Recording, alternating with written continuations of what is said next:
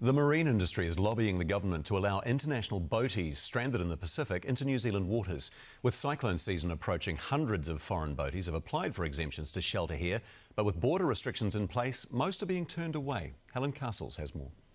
These boat owners grateful to have a berth at Opua in the Bay of Islands, with more than 300 others trying to get in. As the borders closed towards the end of March, yachts ended up throughout the South Pacific in what we would call COVID limbo.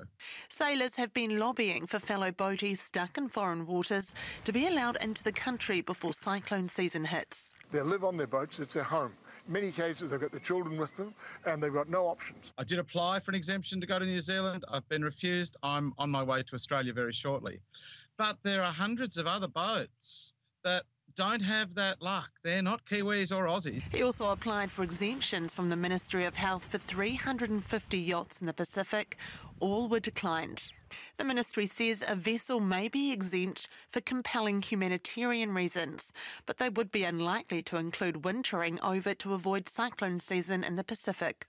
So far, only 11 vessels have been granted an exemption. The financial arm for the Far North District Council says the government should be more flexible. The international cruises have been coming to New Zealand for decades, bringing economic benefit to our regions, particularly in the maritime sector, and I think they're a viable opportunity for the government to allow exemptions in. Around 600 boats are cleared in New Zealand waters every year, and 70% of those are international.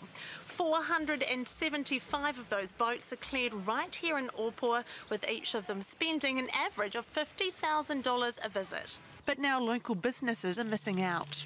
We just can't get our heads around why they're not letting the cruising boats in, to be honest. There's 400 boats, it's a hell of a lot of boats and a hell of a lot of money.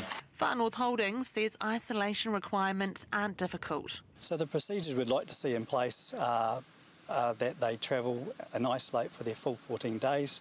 We have a testing station established here at the marina so they can undertake negative tests before they depart.